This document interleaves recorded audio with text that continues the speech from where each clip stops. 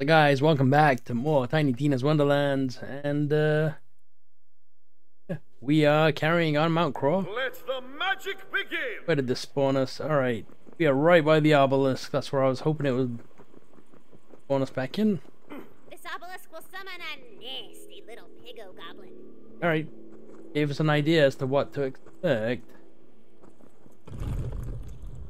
Let's you can get the high ground.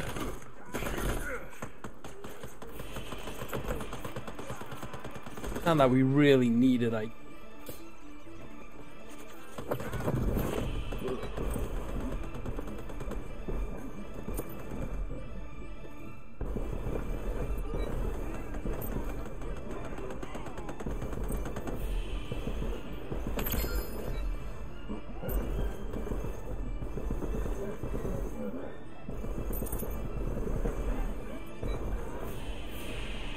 So this was the first obelisk we found.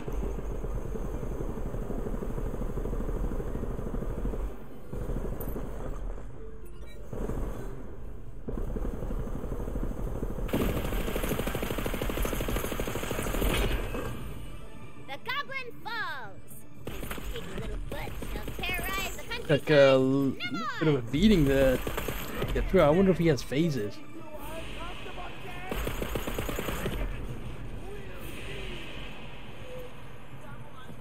Anyway, there's someone else yelling.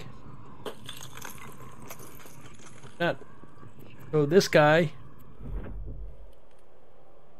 actually drops pickaxe, which I got somewhere else. This one, voltaic goblin pickaxe.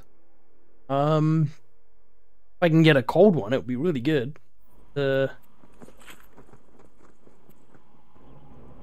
Yeah, Lil K's bread slicer up. Haunted castle. I'm curious. Pop that in there. I like the assault rifles early on, but then they weren't really bad afterwards. Oh, okay. Pretty strong.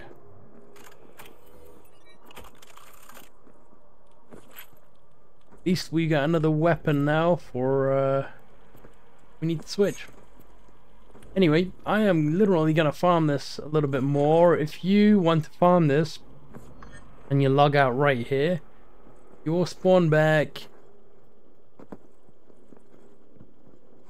right down there, right there, and you need to sell or anything, so the marker's right here. You need to sell. You pretty much your best bet is to port here and run all the way back again. But you can always go to Brighthoof. You don't spend too long and port back through the portal. You'll end up right where you left off. Anyway, thank you for watching, and I will see you in the next one.